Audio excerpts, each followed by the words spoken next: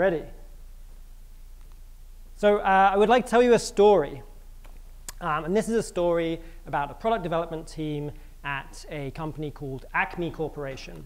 This is our product development team. In the center, we have Tamara. She's the tech lead. And she wants to get the team together to talk about feature flags. They've been using feature flags for a few months now. And she'd like some feedback from the team on how they feel like it's been going. Tam is unabashedly a kind of a fan of feature flags. She thinks they are the bee's knees. And she wants to check with the rest of the team. How do you feel, team?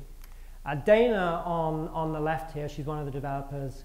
One of the things that she talks about is she's been surprised at how quickly, not just how quickly they've adopted them, but how many flags they've started to use and how broadly they've been used. The team originally started using feature flags to do kind of continuous delivery, so they wanted to be able to release half-finished code to production without the users seeing this half-finished code.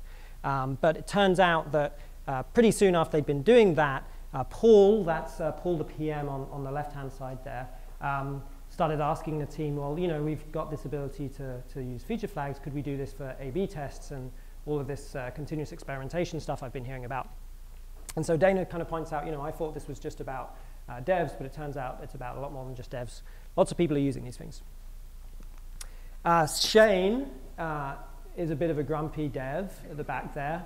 And Shane is not as big a fan of feature flags. So one of the things that he's the most worried about recently is how many feature flags the team have, or how many flags they have in their system. And he actually came to the meeting with an example. And so he pulls up their feature flagging system and highlights this flag here, this enable underscore no underscore GC underscore check feature flag. And he says to the team, what does this flag do? And Tamara looks around. The devs are all kind of scratching their heads a little bit. Paul's not really sure either. Tam thinks, you know, I think this is a garbage collection thing. And Paul's like, no, I think this was when we were mailing checks to people and we had to do this. We were trying out a different type of check that we were mailing. No one knows what this flag does in reality. And I think, in my experience, this is actually a pretty common thing. I don't know if anyone else has experienced the thing of looking in a feature flagging system and actually not knowing what all of the flags do. And so then Shane kind of points out, you know, it's kind of funny for us to say, oh, haha, we don't know what this thing does. Imagine if we were operating this system in production and we were freaking out about memory issues and we wanted to know if this thing does garbage collection stuff or not because we want to turn it off or turn it on. That's a kind of a more serious issue.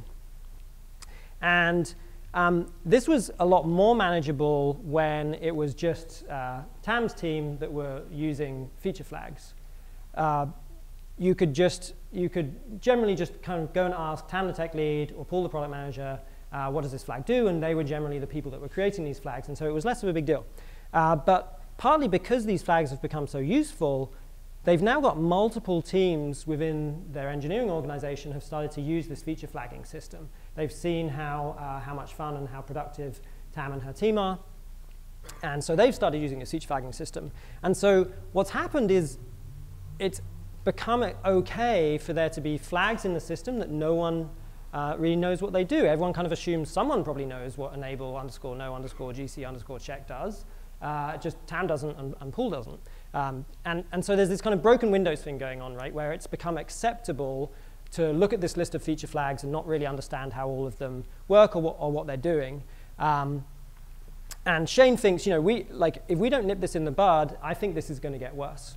I think Shane probably has a point. Shane continues his discussion on why he doesn't like feature flags. And you know what? It's not just managing them. It's also the impact on our code base. So every time they add one of these feature flags to the system, they need to add an if-else statement to their code. That's generally how they do this. They're like, if feature on, do this, otherwise do this other thing. And you know, Shane points out, I've been on this team for a couple of years, and I'm really proud of how much we focus on the internal quality of our code base. We do a lot to keep our code maintainable and manageable. and understandable. But when we're adding feature flags to our system, we just don't stick to our guns. We just put in another conditional statement and move on. It's like it's not real code, but it is real code.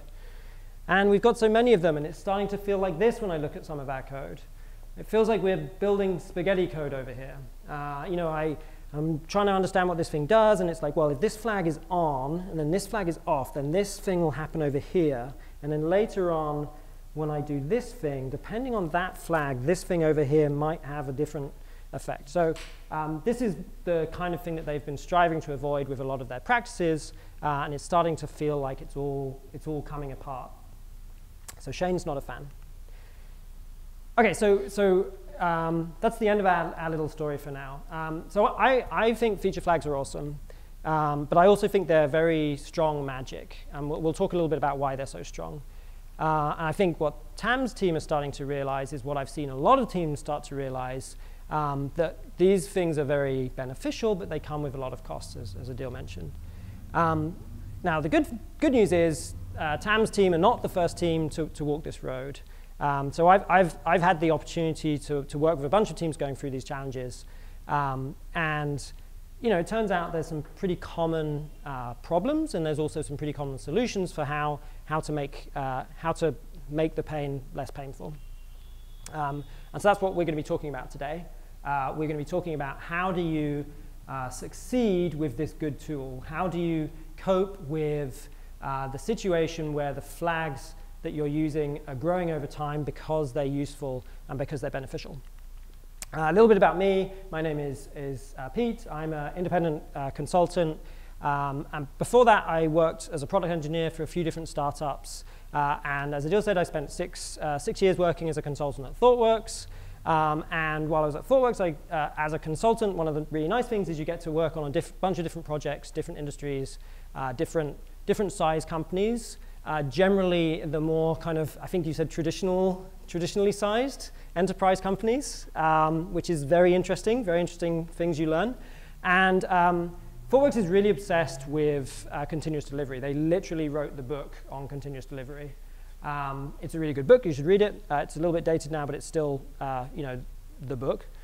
And as part of doing continuous delivery on all of these projects at ThoughtWorks, we used a bunch of other practices that enable continuous delivery, so trunk-based development and branch by abstraction. And all of those practices are powered by feature flags. So what that means is I got to see a bunch of different teams learning how to use feature flags, often for the first time, and going through all of the similar pains that Tam's team is going through.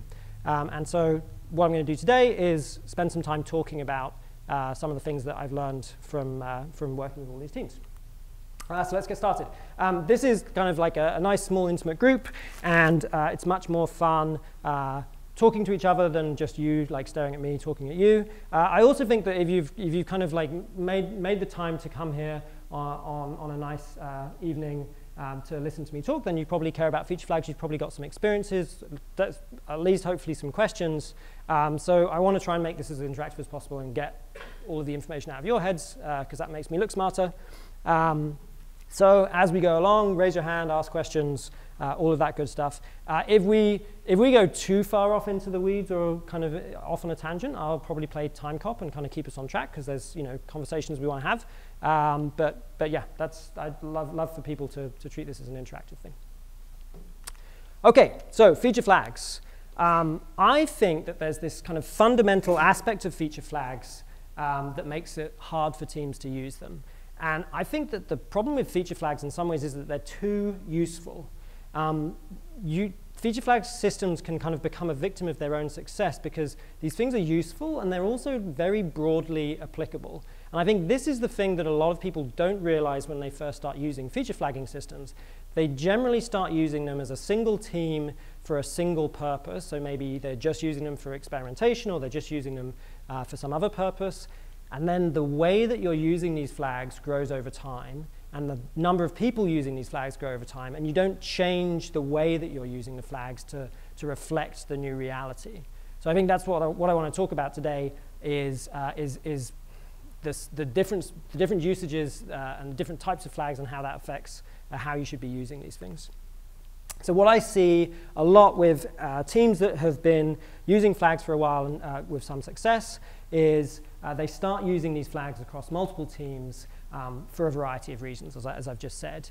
And there becomes a lot of flags in the system. This is definitely a very common occurrence when things are helpful. We get more of them. And I think critically, the count is growing over time. And this is unsustainable, right? Like these things come at a cost, and if there's just more and more and more of them over time, that cost is going to really start dragging on the team. So I think there's essentially two issues here that I want to talk about. So one is like, how do we deal with the fact that we've got multiple teams using these for a variety of purposes? There's a bunch of them. How do we hold these things in our head, or at least change the way we think about them? And then the other big issue is, how do we stop that count from growing? This is not sustainable to just keep adding more flags to your system. At some point, they'll be more expensive than the value they're delivering. So I'm going to talk about this in kind of two parts. We'll talk about organizing our flags, which is about how to manage like the broad variety of flags and the people using them. And then we're going to talk about planning for retirement. These people are ready to spend the rest of their lives together on that beach. We want our flags to maybe have a less happy ending. Well, happy ending, but maybe I could have used a picture of a funeral home or something. I don't know. We want to keep the number of flags in our system under check. And we'll start by talking about how do we organize our flags.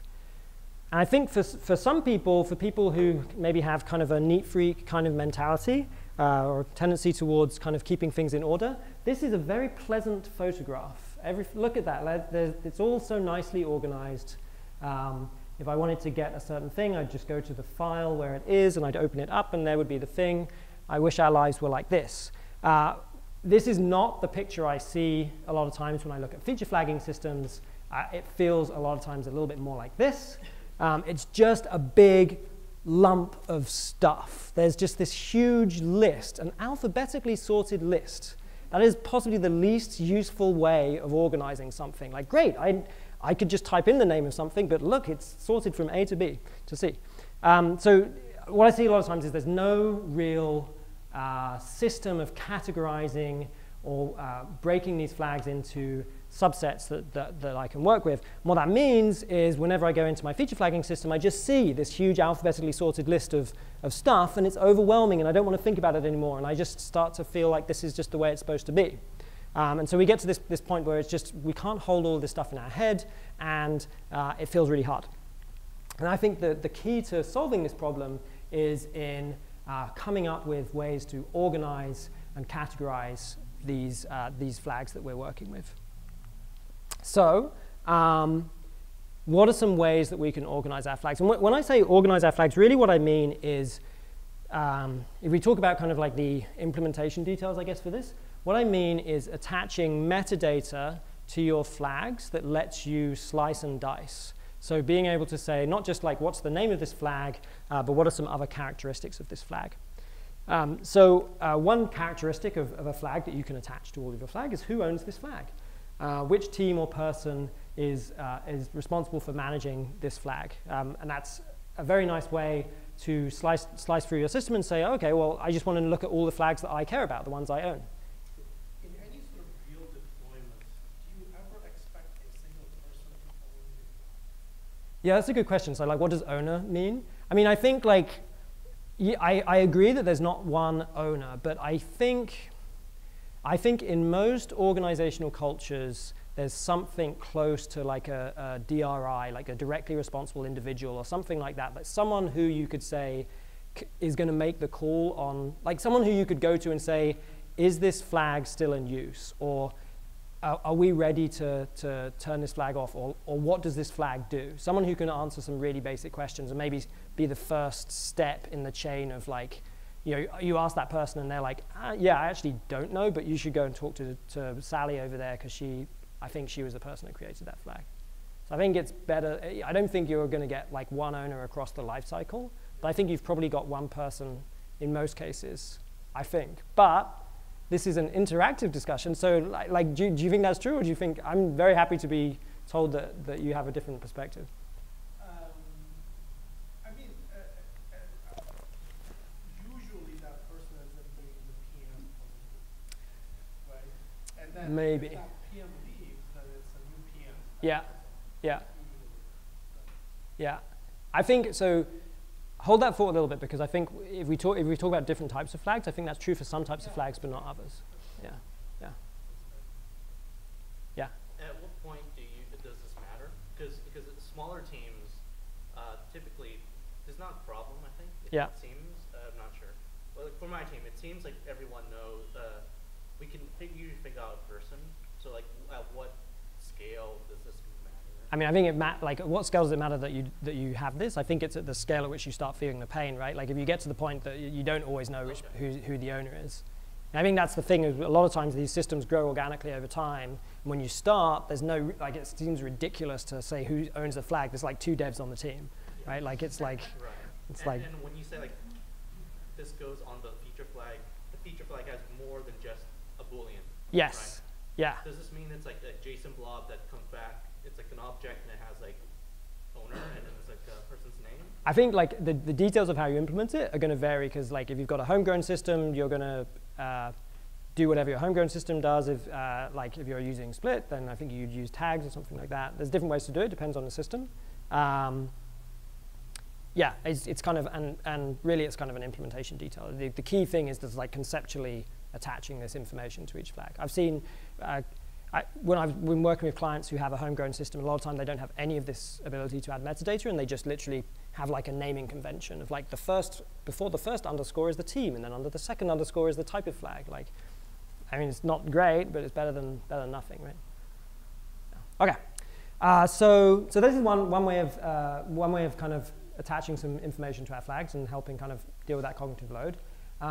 Another good thing for definitely at a larger scale organization is like, what system or code base cares about the status of this flag? Like, if I press this button, like what happens, right? Like, and so yeah, again, larger scale. A lot of systems, it's like, oh, well, the monolithic system that does all of our things cares about this flag. But a lot of times with like more SOA type organizations, or organizations that are using some flags for front end and some flags for back end systems, this is a useful way, again, to slice and dice. A category which I've seen some systems use, and which I think is kind of questionable, is like, what's the status of this flag? Are we planning to use it? Are we actively using it? Does it actively change something in a production system? Or has it been retired? So the reason I think this is questionable is, why is it even in the system unless it's in that middle state? Like, if we're not using it yet, don't put it in the system yet. If it's retired, why is it still in the system, kind of cluttering up my view of the system? I think there's cases where it does make sense, like when something's getting ready to be retired. But I think in general, this to me feels like a bit of a smell that we're too scared to actually actively manage our flags and take them out of the system once we're done with them. And then a fourth way of slicing and dicing, which I'm a huge fan of, is categorization of the flag. What is the use case that this flag is working on? And I'll dig into what I mean by categorization. So for me, I break feature flags into these 4 kind of broad categories: release toggles, ops toggles, permissions toggles, and experiment toggles or experimentation toggles. And I'll go briefly through which each of these does. So release toggles are essentially the enabler of continuous delivery. This is a feature flag which controls access to unfinished code. So this is code that hasn't been released, but is deployed into production. It's latent code that's in my production system, but no one can access it because the feature flag is off. When I turn the feature flag on for certain people or for all people, the feature is released to those people. So this used to be very traditional, like this is what I used to call feature flags. This is the only thing that was feature flags. It got me really annoyed when people called these other things feature flags, but I've given up on that. Ops toggles are feature flags which are used to control the behavior of your production software and are managed by operations folks who are operating your software. So I worked with a client who did online retail, and they had incredibly spiky traffic. They had what they called an on-sale event, where their traffic would go from this to this in like seconds, and then drop back down again. And it was very interesting. It's like some of the things they did culturally to deal with that was really, really interesting. And one of the things they did was they had a bunch of toggles that like 5 minutes before the on sale, they would literally just turn off like bits of the site. They'd be like, no recommendation engine for the next half hour, no, no support things, no integration with these third-party providers, because they just wanted to make sure that nothing broke while they made all of their money, because they made all of their money in like that 5 minutes. And it was actually their client that made the money, and their client was literally on the phone for that 5 minutes, which is really cool. Like in the ops center, an artist, this is a ticketing company, would be like listening to how much money they were making during this on sale. And if they heard an operations person saying, oh, yeah, we're having a bit of a performance problem, they would be talking to the CEO of the company and asking them why the operations folks didn't have a feature toggle, feature flag. So, cool story. I've got more cool stories, actually. There's a really cool one as well about an airline company and the car rentals that they integrated with. Good use of ops toggles there, too. So that's ops toggles. Permissions toggles is the ability to control what certain types of user experience on your system. So, for example, admin features. So if someone is an admin, then you let them see a feature. If they're not an admin, you don't. Or if they're a paid customer, you let them not see an ad. If they're not a paid customer, you show them the feature of the advertisement. Or if they're an internal user, you show them something that hasn't been released to the general public yet. So basically, if you have permission to see something, you see it. If you don't, you don't. And then the fourth category, which I think is the broadest and actually most exciting kind of, or certainly compelling use for feature flags, is experimentation. So this is A/B testing, multivariate testing. Canary releasing is kind of an interesting variant of this. This is essentially if you're in a randomly assigned cohort of users A, then you will see a feature. If you're in another randomly assigned cohort B, then you won't see a feature. And this now, I think, is the gateway drug. It used to be, in my experience, release toggles that got people starting to use a feature flagging system. I think nowadays they start with experiment toggles a lot of times, and then they start saying, like, oh, we could use these for ops toggles as well. So those are the categories that I place feature flags in. And the reason I like to do this, one of the reasons I like to do this, is if you combine this categorization scheme with all those other things of like what user, who's the owner of this flag, what system cares about this flag, then you can slice and dice in some pretty powerful ways and kind of say, you know, I'm the PM, what experiment toggles are running in some other product that I don't care about, but I'm kind of interested to see what my PM friends are doing. Or I'm an operations person, my hair is on fire, which feature toggles work on this system because it's melting down right now. So it's kind of like a powerful way of combining these to slice and dice through that big kind of mess of flags, right? I think the other thing that's really valuable is by getting intentional and explicit about what the use case is for the flag, you can start doing a gut check on, is the right person managing the flag? So a deal, to your point, you know, for an experimentation toggle, it almost always is going to be the PM who owns that. But if it's an ops toggle, you actually probably don't want the PM owning that. And if the PM does own it, then the operations manager can go in there and say, like, I'm not sure I trust Paul to not decide, you know, have a couple of martinis and see what happens when he turns this thing on in prod. That would be a bad cultural thing if people didn't trust each other, but maybe in some organizations that's an issue. So it allows you to kind of do a gut check on who's owning the right things and it's not just the act of thinking about this gets a lot of other processes going, I think. Like the idea of realizing that these are different types of things that you use differently starts other kind of processes and kind of ideas forming culturally inside of organizations. The big reason I like this categorization scheme in the context of managing your flags and the life cycle of your flags is if you think about this, you can actually slice all of these feature flags into two categories. On the top here, you've got long-lived flags, an operations toggle, that thing that turns off the recommendation engine when you've got like a bunch of load. You're probably going to want that there for a long period of time. The permissions toggle that stops non-admins or that stops unpaid free users from seeing your premium features, that's in your product for years, probably for the entire life cycle of that feature, right? versus a release toggle or an experiment toggle, which should not be in your system for a long period of time. If you're doing an A/B test for months, I question whether that's an A/B test, or I question your grasp of statistics. Likewise, release toggles. If you've got a feature that's so huge that you can't get it out and done and released, and we're happy and we're going to retire that flag, then you've got some other issues as well, I think. So by categorizing our flags this way, we're able to slice them into the flags that are going to be in our code base for a long time versus the flags that we should be explicitly planning to retire. And that's the big win of this categorization, is you know for a given flag, is this a flag that should be in my system for a long time, or is it a flag that I should be planning to retire in the next few days or weeks? Yeah. On the permission toggles, Mm-hmm. what do you find in terms of, how do people generally have individual features flagged and then be able to, change the permissions on a granular basis like that? Or do they look at their packaging of the product and just create one flag for this whole area of the product? Yeah. How do they think about it? So how granular should those permissions toggles be? Like, is paid versus not paid versus is allowed to see?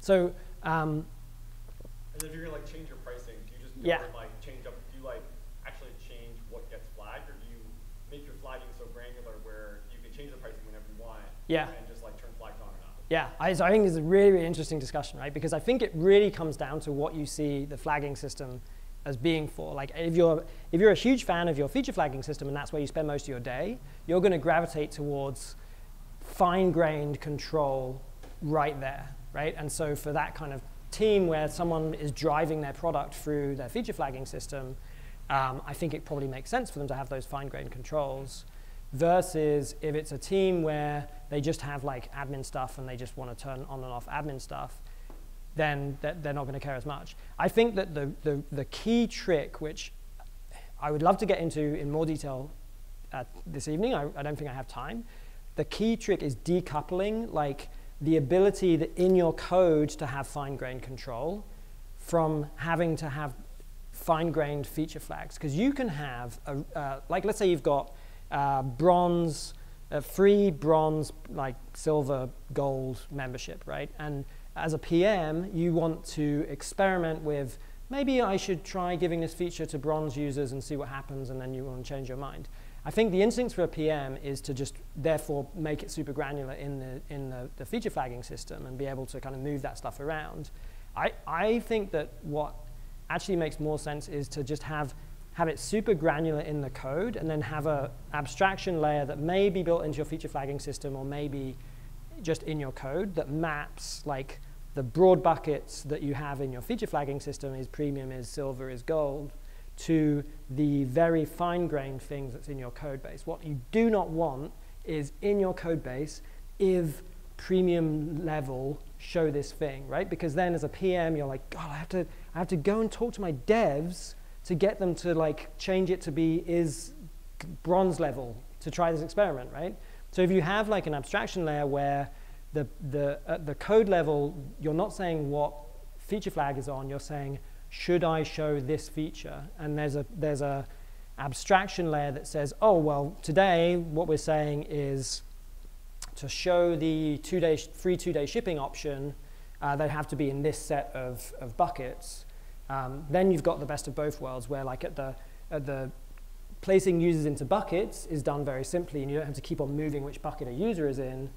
And then on the code level, you're not thinking about feature flagging at all, which I don't think you should in your code. You're saying, is the current user allowed to get two-day shipping?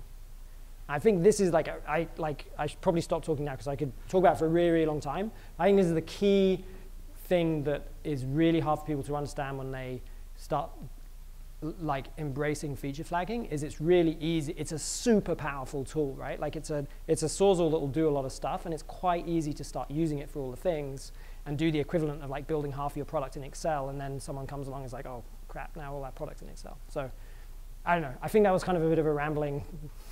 I'm not sure I answered the question, but I definitely would love to talk about that more, because I think it's a super interesting kind of challenge that teams have when they start trying to figure out how granular to make this stuff. Yeah. Separate question. as Yeah. well. How does that work in your mind with sort of a flag? Do flags only exist in production? What about in staging and development? Yeah, that's a good question. So is the status like environment specific? I think like my tendency is I just think about production. Like we're going more and more towards the world of like all this stuff is happening in production anyway. If you've got some good maturity about feature flagging, you're probably doing less stuff you're probably thinking less about is this in staging versus prod, versus like you're thinking about is the feature in staging or prod versus like where is the configuration done. I've been thinking a lot about like whether there even makes sense to have staging or prod feature flag. Like shouldn't they just like feature flags kind of transcend environments or something? I don't know. Yeah. When you think of release toggles, or actually when you think of anything from the experiment toggles, are you thinking of it on versus off, or are you also thinking of it percentage-based thing? Because you use the phrase people randomly assigned to Yeah. different, but you use it specifically only in the context of experiment toggles. Yeah. So when you recommend to your clients usually that when doing release toggles, either turn it on or turn it off. That's a really good question. I think like so should a release toggle be kind of a binary on or off thing? I think I think it depends a lot on how you think about features. I think it depends a lot like which camp you came into feature flagging from. Like if you came in from continuous delivery, you think about like what's on in prod, or is this feature released in prod? If you came into it from experimentation, anything is, there's this thing that I can't remember which company started saying, but like everything is an experiment. Like a technical change is an experiment to see whether it's going to ruin our metrics just as much as changing the color of the button or whatever. So I think if you come from that mindset, which I think is probably the right mindset to get to, if you've got that maturity of starting to think of all changes as an experiment and you've got the technical maturity to actually implement that in your infrastructure and monitor it correctly, then I think, yeah, a release toggle, you should treat everything as an experiment that you gradually ramp up on. But I think for most organizations that are getting started, the idea of a certain percentage of users getting like a code change and others not, that's not like where it's a dev doing, or it's a tech lead that's thinking like a PM essentially and thinking about statistics and have we reached significance and babysitting a release. A lot of teams aren't at that maturity level. So I think for them, I would just say like just consider it like it's like pushing it to prod, except you're not pushing code, you're pressing a button. I think it's really like the convergence of kind of experimentation of technical ideas versus product ideas. I think is really interesting. I think that's where we'll be in a few years' time, maybe. Yeah. Good question. Okay, I'm going to keep us moving. So. Okay, so that was kind of the conclusion of this kind of like talking about which are different ways we can organize it. And as I was kind of wrapping up there, I was saying, one of the big benefits of organization is we can identify which are our short-lived flags and plan to kill them. Put them into retirement. But before I move on, I wanted to kind of poll the audience to see like what other techniques do folks here have that help them kind of organize flags or keep it less of an overwhelming kind of pile of stuff. Or did I just cover it all perfectly? Yeah, perfect.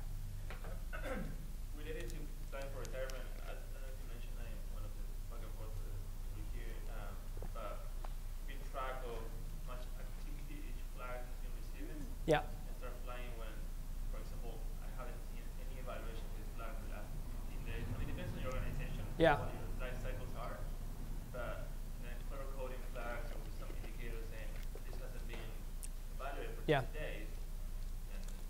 Yeah, like is it hot or not? Like is it bubbling up or down, the ones not being used? Yeah. That visually will tell you whether this can be cleaned up. Yeah, I think that's great. Yeah. And one thing that you mentioned, I don't know if there's anything later, it's about testing when you have feature flags in the code. Yeah. We can probably talk for about an hour about Yes. that. More than that. Yeah. So what about testing? Totally honestly, I could talk about it for way more than an hour, so I kind of glossed over that aspect. I think it's definitely a big part of it. These things come with a cost for sure. Yeah. Well, we end up doing for our own code. These have test runners. They say run this test 4 Yeah. When that hit up significantly. Yeah, yeah. I think it's a great technique, and it's also a great reason to keep the number of active flags super tight, because that combinatorially is going to explode really fast, right?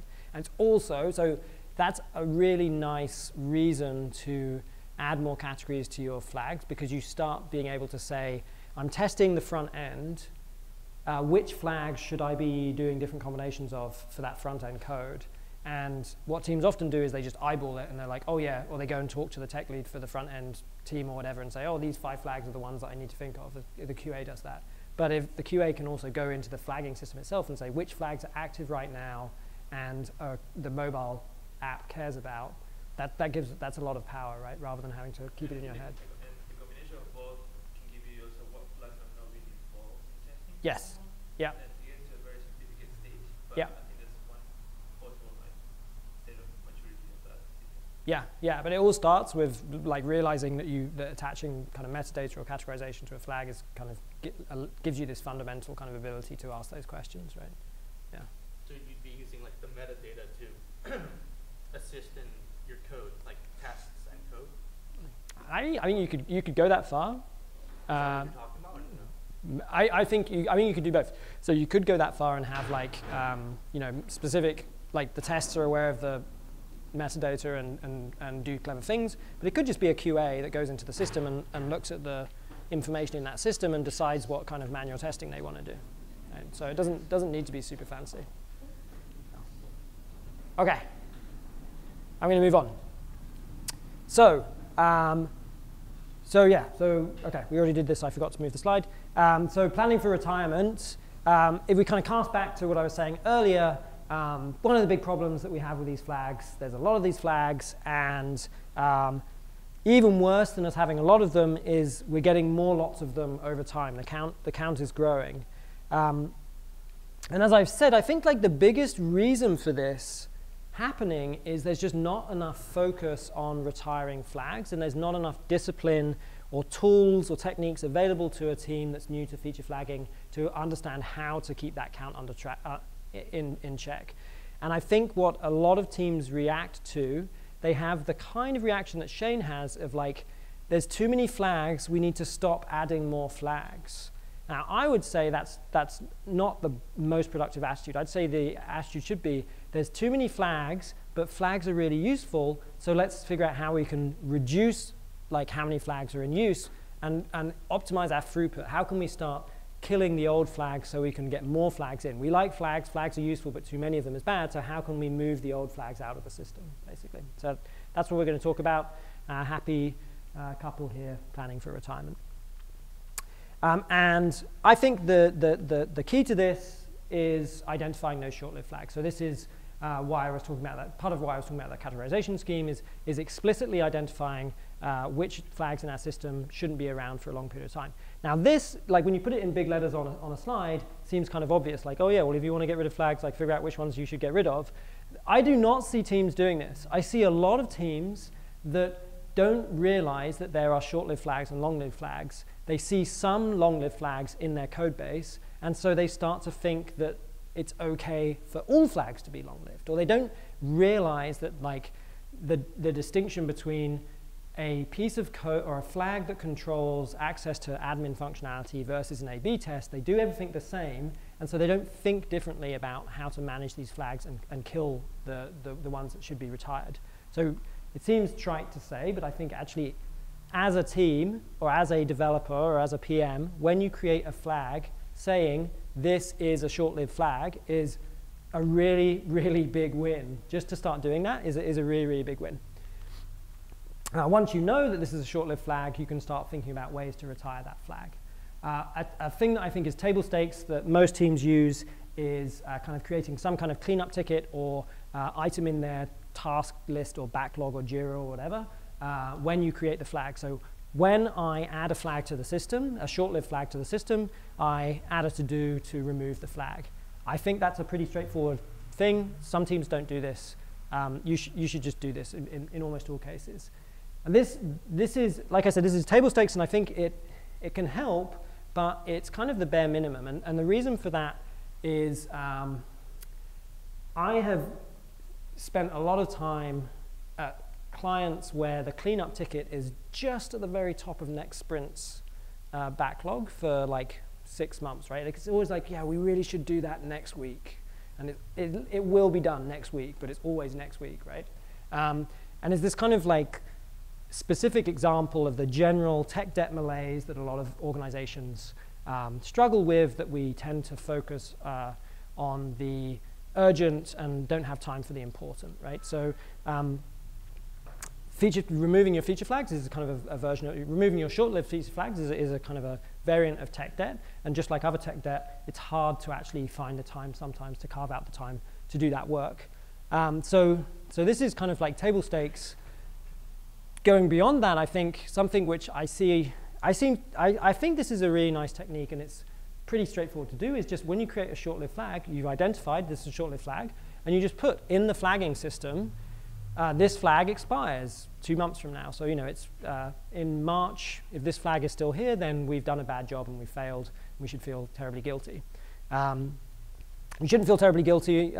Failure is okay, but just saying like which flags have expired in my system is very, very powerful. I was just talking to someone earlier on this evening about a company doing like a purge of the old flags, and probably the first thing they did is went through the flagging system saying like, oh, is this one still in use? Is this one expired? Is this one a long-lived flag, a short-lived flag? If you can just sort by date, that's a great win. You can also start saying things like, or you can start doing things like having a big red ugly banner in your flag management UI saying this flag's expired. This team should feel not happy with themselves.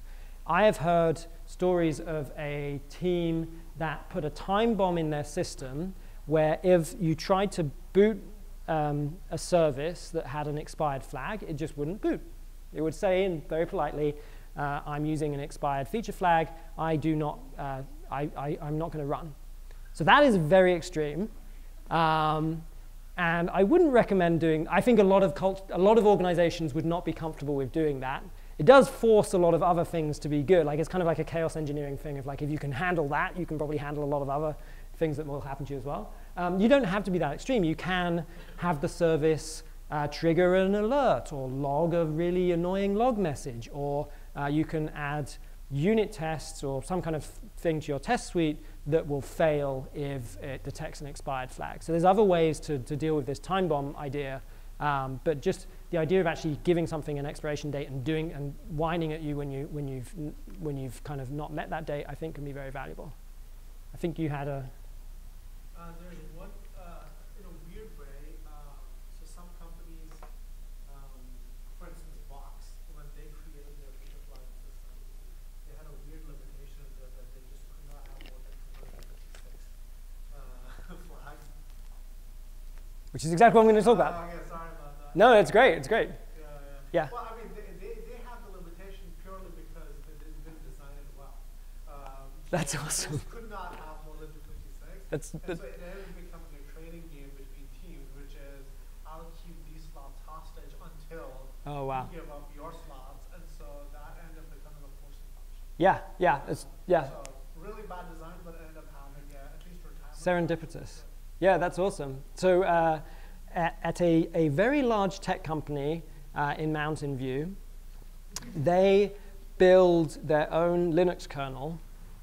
Part of the reason, a very small reason why they do this, is they have so many flags on their executables that they hit a limitation in the kernel on how many command line arguments you could pass to a process. And so, of course, because it's this company, they've made their own kernel so that they could keep adding more flags. So they did not have that forcing function because they're like, oh, well, we can't add more than 2,000 feature flags to this process. We should probably rewrite our own custom Linux kernel so we can do that. So kind of a counterexample. They probably shouldn't have done that. But yeah, so what you're talking about is what I would call WIP limits, work in progress limits.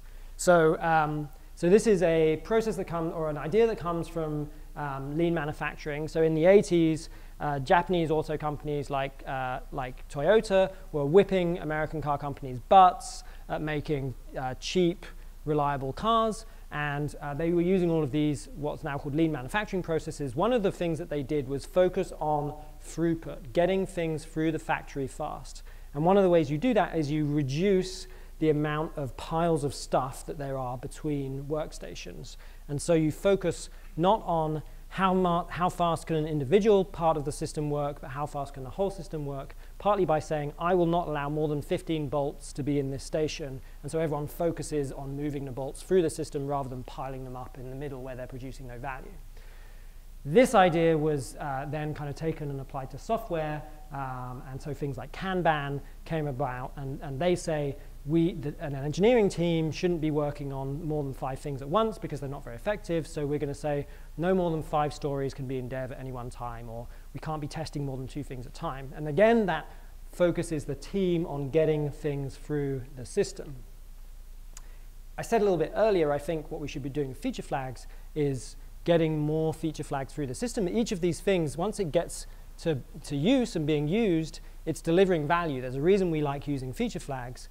So what we should be doing is thinking about how can we get more feature flags through the system, and WIP limits, work in progress limits, is a way of doing that. So the way that you would apply this with feature flags is, as Box accidentally discovered, limiting how many active flags, active short-lived flags ideally, a team is allowed to have. And this is an artificial limit in most cases. A team says, we know that having feature flags in our code base is expensive and slows us down, so we will not allow more than 10 active short-lived feature flags in our code base at any one time, or the team won't have more than 10 under management or something like that. And so what that means is the first 10 get in there pretty quickly, and then pull the PM or someone else wants to add a new feature flag to the system, they can't, because all the slots are full. And as Adil said, so what do they start doing? Other people start helping to move those, retire those active flags to make room for more feature flags. So it has this effect of aligning incentives. The biggest issue with tech debt, and this is much broader than feature flags, the biggest issue with tech debt is the people who feel the pain, the devs, are not the people who can prioritize fixing the pain, generally the product managers. And so the devs are, Shane, the dev, is feeling all this pain from all this spaghetti code, and he wants the cleanup ticket prioritized. Paul, the PM, really likes Shane, and they go out for dinner, and they really like each other, but Paul really wants his features to get into production. And so he's not feeling the pain in the same way that Shane does. If Paul starts feeling the pain because he can't add more features to the system, and he really wants to add more experiments to the system, Paul starts prioritizing the work to move the feature flags, the active feature flags, into retirement so he can get more stuff done. As humans, we're all terribly selfish people. This works. This is like my favorite technique for reducing the number of flags, is just artificially saying we'll only have so many flags because it aligns the incentives of the different people working on the system. Yeah? I've spoken to teams before about that say, I want every one of my release toggles to essentially become an off toggle after it's done. Mm-hmm. Where I have the ability, even after I'm done, to turn it off at some horrible point in time Yeah. if something happens. Yeah. Have you seen that? Is that Yes. like a common thing? I don't think it's so. Is there this thing where like you just want to keep all the feature flags around just in case they're handy at some point in the future? It's this kind of hoarder mentality, right? Like, oh, I've got 500 chopsticks in my takeaway chopsticks, but I'll put another 2 in my junk drawer because you never know. Yeah, I've definitely seen that happen where people are like, there was this one time where the ops people wanted to use the feature toggle and it had been retired, and so because that happened this one time, we'll now forever on always keep all our feature flags. I think it comes down to aligned incentives, right? Where the ops team don't feel the pain of managing those flags. And so it's easy for them, it's a freebie for them to basically say, just keep all the flags. No big deal. They're not feeling the pain of managing the flags. So I think it comes down to like a conversation of like, this costs us to do this, and articulating the cost of something, and a much broader kind of problem than just feature flags. So I have seen it. I haven't seen it that much. I think it depends a little bit on, I think a lot of it depends on just the culture of the company and where they are. In general, I advise people to not use, when you create a feature flag, say what it's for. It's very rare that the thing that you want to turn into an ops toggle is actually fit for purpose. You might do the job in a pinch, but you probably want to actually structure it a different way. You certainly want to write the code a different way if it's going to be in your code base for years and years. You probably want to manage it a different way. So again, it's like once you start getting this tool available, you want to use it for all the things, and you just have to be aware that like you shouldn't use the same thing, use different types of thing the same way just because they look the same when you get started with them. Okay, I'm going to keep us moving. So those are some of the things I like to do. Interested to see if there's other kind of cool stories or other techniques that you've seen that have allowed teams to retire the number of flags they have. Yeah?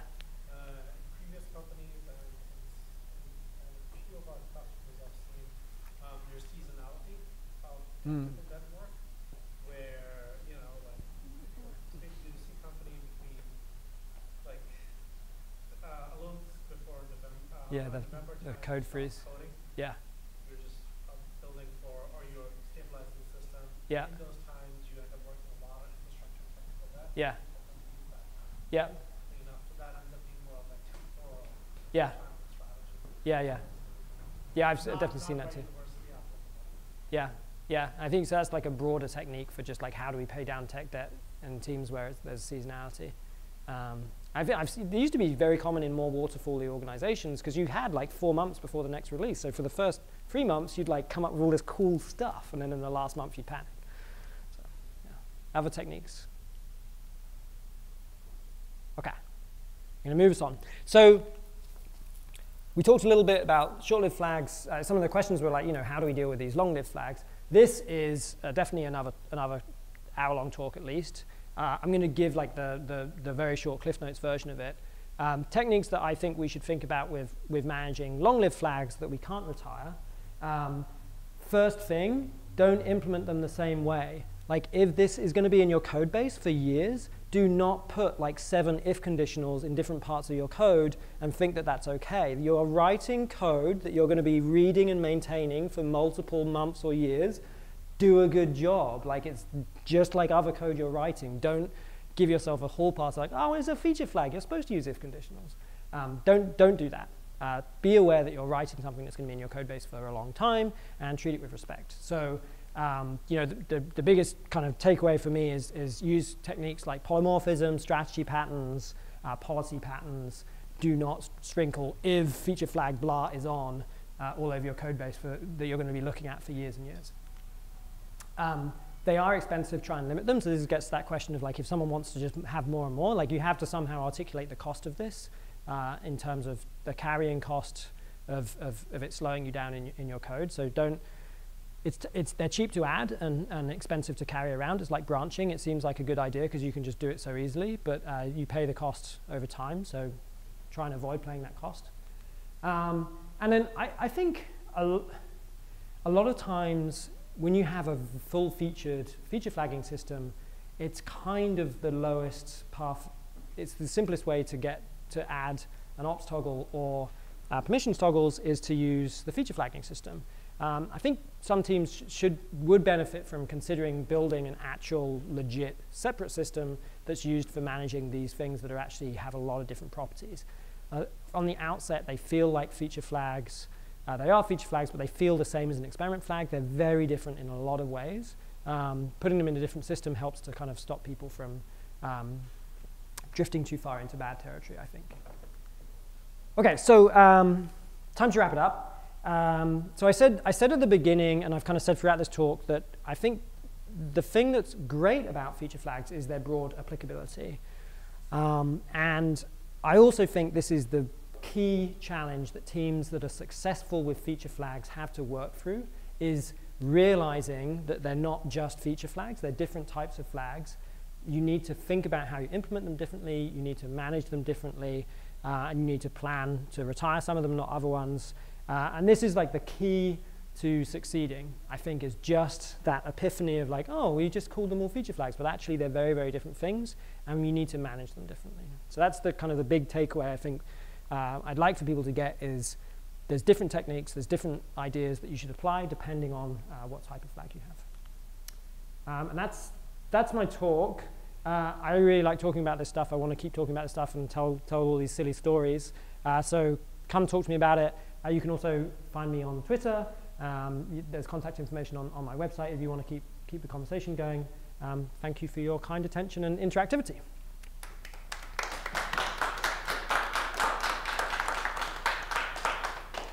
Any last questions of just like broadly for before? Yeah.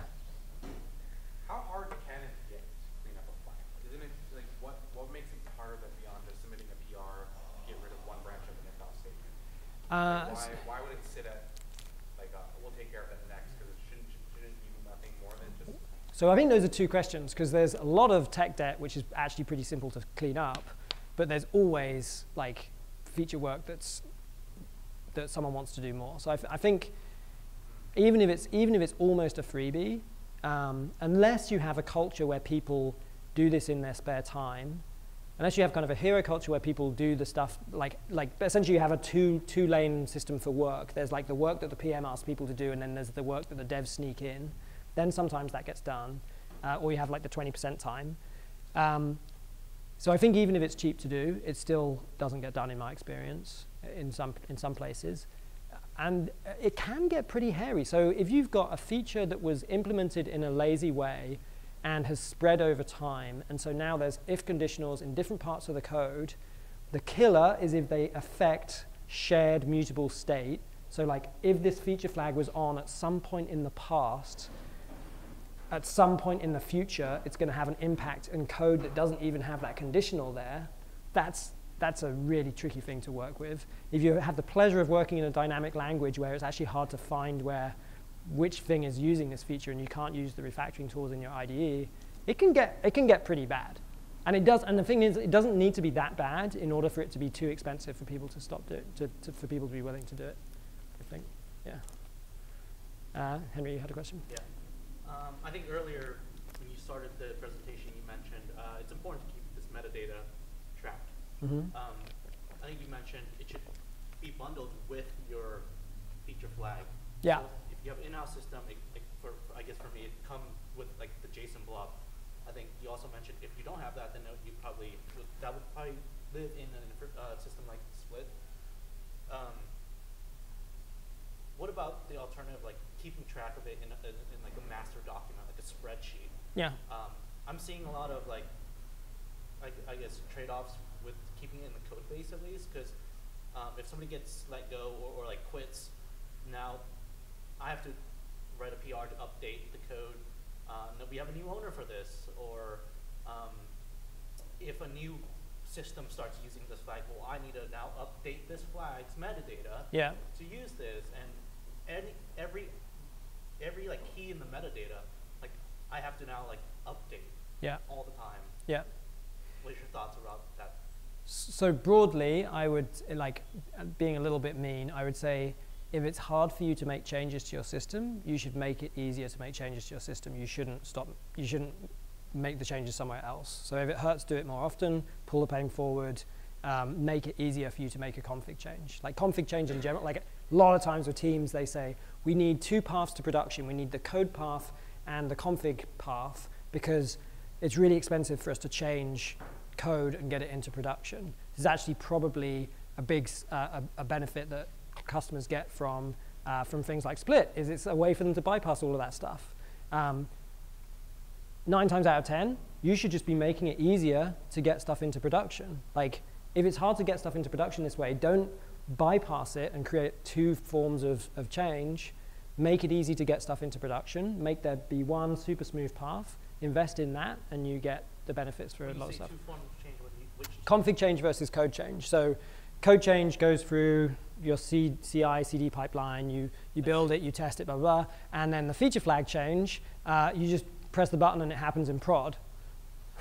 Right? And the QAs find out when they get in trouble. I mean, I'm being totally facetious. Most people don't do it that way. But there's a risk, right, of having a config change be able, or a feature flag change, something dynamic. And there's value in doing it as well, for sure. But like, I'm a super strong advocate of putting as much stuff into your CD pipeline that is used all at the same time. That's part of what I'd say. There's a bit of a smell there. But I think like if putting it in a separate system and managing it that way is better than doing nothing at all. But there's a lot of benefit in having everything in one place, right? It's kind of like comments in your code right next to where the thing is versus in a wiki page, which you forget to update and no one actually knows is there anymore. So having it there in one place makes it easier to manage, and also it means that if you do have like a feature flagging system, you can see all of that information easily in one place. So you see the name of the flag, the performance metrics, who's the owner of the flag, a description of the flag, like all of that can be gathered into one place, which is harder to do if it's in a spreadsheet.